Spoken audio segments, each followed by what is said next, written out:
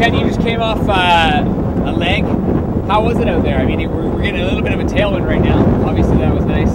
Yeah, no, it was mostly tailwind, a little bit of crosswind. We're getting pushed around the road a little bit.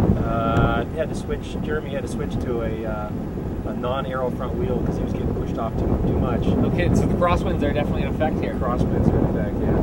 Okay, and you guys are sitting second place right now. Yeah. Must feel good. You got somebody to chase, which is a little bit of encouragement there. Oh yeah. What's the kind of team tactics? Just go, go, go. Go? Yeah. Just push as hard as we can. Excellent. So we might have to start doubling up towards the end, but you know, if we get within striking distance, yeah, we'll definitely double up. Excellent. Anything out there happening that you wish didn't happen, or any? Got a lot more flat tires this year than we did last year. No kidding. Yeah, I don't know why. Just a lot more. Other than that, everything's going pretty good. Excellent. Yeah. Well, we look forward to seeing these guys as they continue their race across America. Stay tuned.